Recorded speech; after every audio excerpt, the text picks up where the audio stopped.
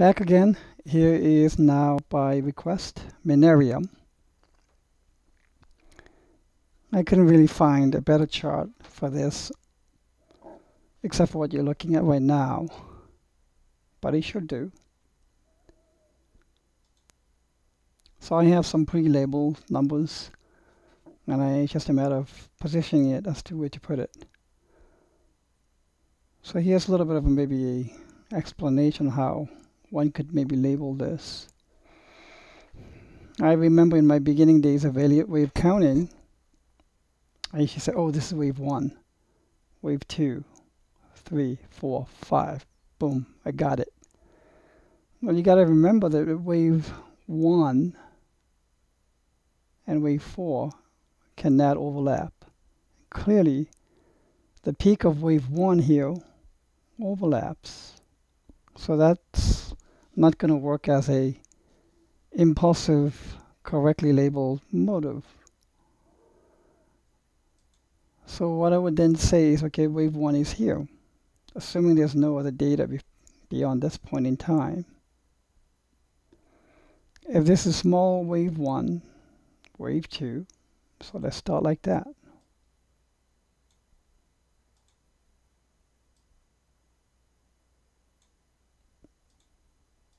And that'll make this first sizable peak wave 3.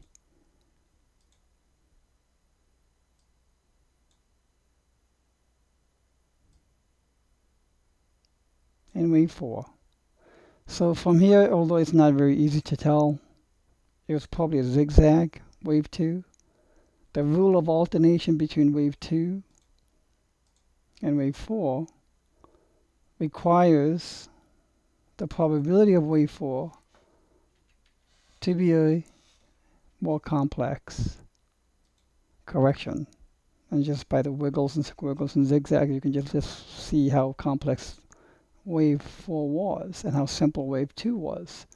So think of it as an alternation between simple, complex, complex, simple between wave 2 and 4, based on the rule of alternation. So now you might say, okay, I have wave 1, 2, 3, 4. If this is therefore has to be 5, and what kind of 5 is this? This is an extended fifth. Here you go, another one. But yet, I haven't seen extended fifths on sub-daily counts.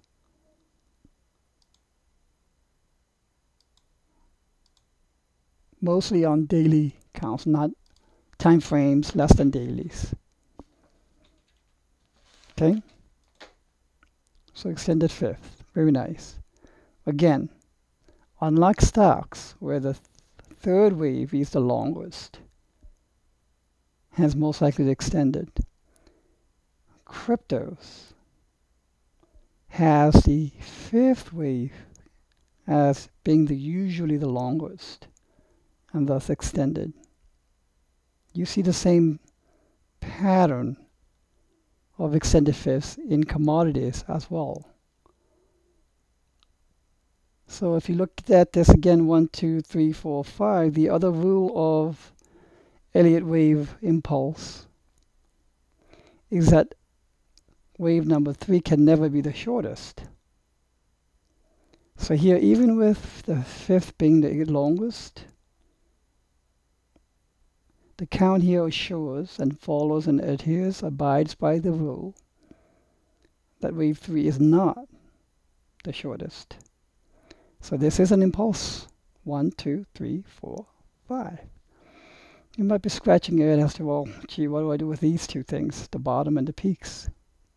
Well, remember the rule. Every 5-wave motive that adheres to the rules is followed by an ABC correction. So if that's the case, I could label this as an A, label this as a B, and this as C. what kind of a flat correction is this? Where the peak of the wave B exceeds the prior peak, and the lowest point, the bottom of wave C, well exceeds the bottom of A. So you have A, B exceeding the fifth peak, and C exceeding the bottom of A. That's called an expanded flat. Now, here's another difference between cryptos and stocks. I'm noticing more and more often the frequency of expanded flats in cryptos, both at daily and sub-daily levels in time frame, to be pretty frequent. And I'm very surprised by that, but very intrigued as well. Because in stocks, an expanded flat is not that common. One reason as to why this might be happening is, so far, there is no massive manipulation of cryptocurrencies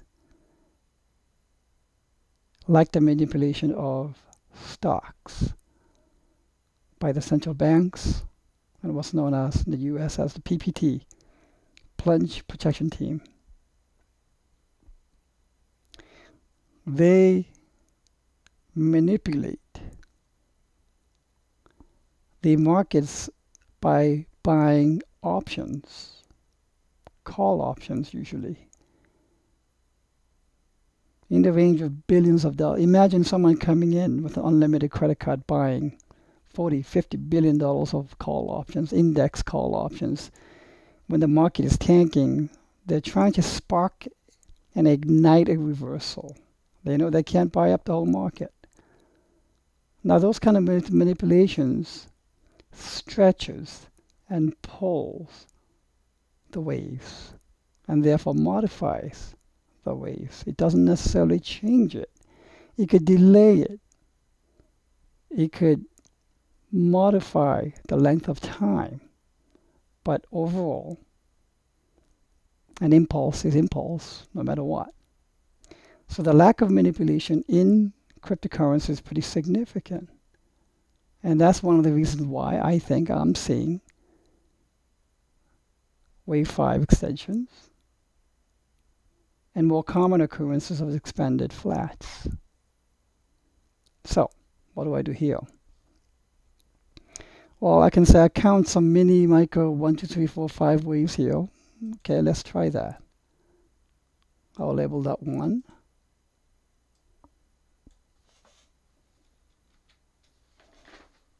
I will label this 2 then.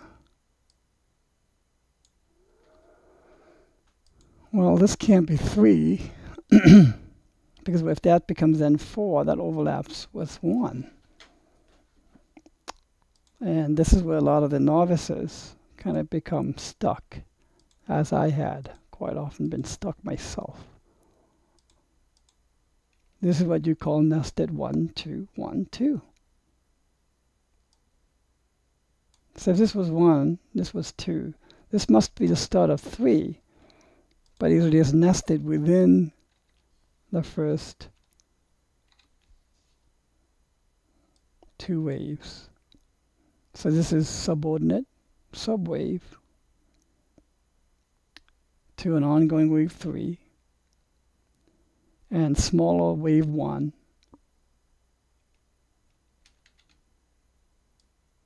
then here.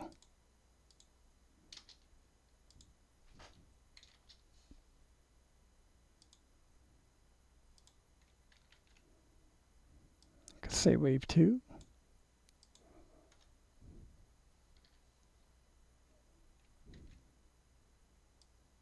Wave 3. Greater confidence and confirmation will be given if the prices can break out of this upper resistance line. And I'm hoping someone somewhere by now will be seeing a pattern right there. And what do you know? Small left shoulder,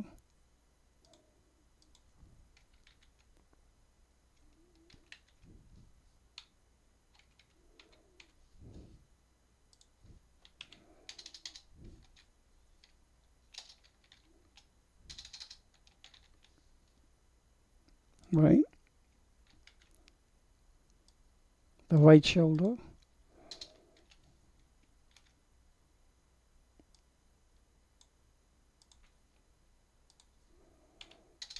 And the head. This pattern would look well if prices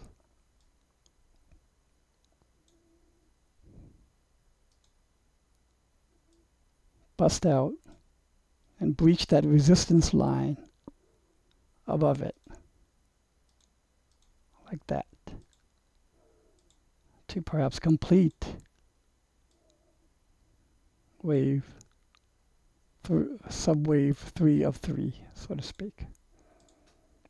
Okay, so I hope that gave you a lot of information regarding what I'm thinking, the difference between cryptos and stocks, and also the rules that one needs to use, at least abide by, to be able to set up an impulsive motive type of wave, the type of correction as well, and where this Minereum price might go.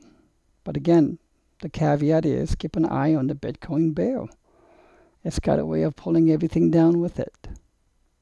Okay, as always, I wish all of you massive profits. Thank you for listening and watching.